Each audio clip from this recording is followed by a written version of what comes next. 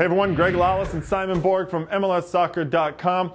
One of the talking points coming out of the U.S. national team's 2-2 draw with Mexico on Wednesday was whether Michael Bradley is the best player in CONCACAF. And our friend at the Toronto Sun, Kurt Larson, he's the one who brought this subject up by making a statement during the game. This is what he said on Twitter.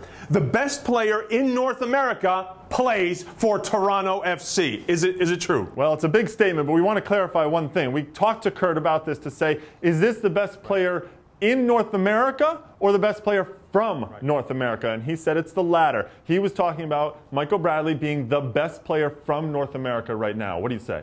I think he's right, by a mile even, because when you look at it, who else is in the discussion here? From the U.S. side, you got Dempsey and Donovan. I don't think they're at the height of their game, though. And then I think otherwise it's Gio dos Santos who's in the same conversation, and maybe Oscar Bonia Garcia, to me, of Honduras and the Houston Dynamo. Well, I think you'd probably have to throw in Chicharito from Manchester United, another Mexican player. He's one of those. I would put Alvaro Saborío into the conversation. When he is on his game, he is phenomenal. A lot of good names, but interestingly, the Mexican coach, Miguel Herrera, after the friendly, said Bradley looked as if he was the best player in the world. Well, and you sure he wasn't just poking him?